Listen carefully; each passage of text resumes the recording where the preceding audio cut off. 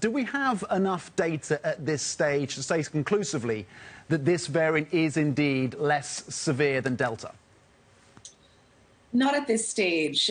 We will see hospitalizations begin to rise in post-Christmas. So quite soon it will be there in terms of the real evidence to show that whether it is more severe and if we do have an increase in hospitalizations, or if many have proposed that the theory that it's spreading faster, therefore it may lose some of its virulence, keeps hold. I think the major fear, however, is that by that point, given all of the pressure that the NHS has been under for the past 2 years, NHS is not in the same place of resilience as it was in the beginning of the pandemic. So although we have vaccines and other tools, there are other aspects that we also need to consider, including having the lowest number of ICU beds and capacity across all of Western Europe.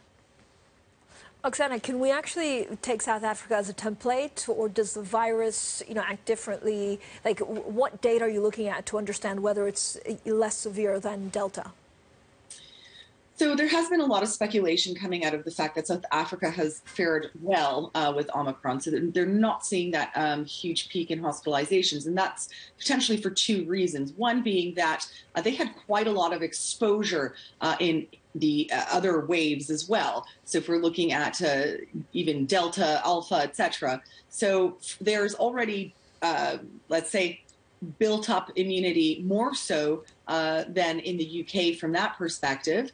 And they have a younger population. So that's also going to mean that less risk of hospitalization in general. So it can be difficult to extrapolate, particularly now, because there are many more variables to consider. We don't have a blank slate where, again, starting in the beginning of the pandemic, there were no vaccines available anywhere. So it perhaps is easier to make those types of comparisons. But it is tricky now to make that assumption here in the UK. And the Chief Medical Officer, Professor Chris Whitty, made that very clear in the last Number 10 press conference. Oksana, what do you make of Israel coming out with its fourth shot? Is that the template that's going to be followed by other countries as the effects of the booster start to wane in the months ahead? Is a 4th shot now looking inevitable?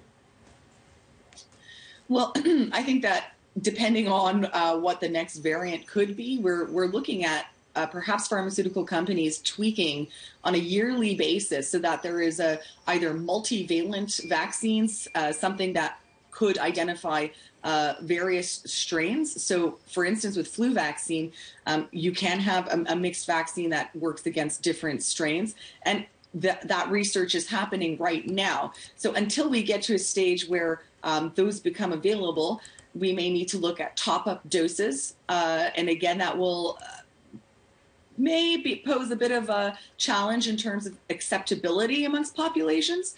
But certainly I think everyone is on the same page that they want to get back to life as normal. And if that means looking at a yearly new vaccine, just as we have for flu, I think that people will be lining up to get it.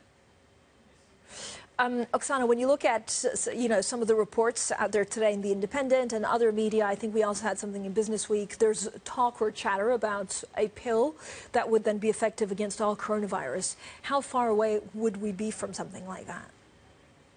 Well, hopefully that puts us in a position where we are in the last winter of making really difficult decisions in terms of protecting the healthcare system and damage done to businesses, because we already have available some antiviral medicines. Both Merck and Pfizer have come out with that. Currently, however, there is a supply problem, so it's not going to make much of an impact in the current Omicron wave, but will become more available in future, such that, again, we'll have a wider toolkit available to us, and new types of medication that have wider recognition. And that stops the replication of the virus. It garbles up the DNA so that you don't have that same level of replication. We know with Omicron, it replicates 70 times faster in the upper airways compared to previous strains. And that's also thought to contribute towards its extremely high transmissibility. So I think it's around the corner, and it'll be one of the things that help us to get out of this mess. Yeah, Oksana, some experts have come out in the last few days and said that, look, given the nature of Omicron and the new treatments coming down the pipe from the likes of Pfizer and Merck, that we're going to get to a point where this is going to be endemic sometime in the middle of next year, endemic to the point where it's like more like a flu. Are we getting to that point? Are we getting close to the end of this? Are we looking at the end possibly in next year? Well, we're definitely transitioning into it becoming endemic. And we're already seeing that with boosters, the number of cases that are asymptomatic or mild are increasing because the vaccine is what's muting the severity of symptoms. So that's why it's also been very difficult to unpick the data in terms of, is the strain itself more mild? Is this the effect of the vaccines themselves? And we see the data is looking pretty good.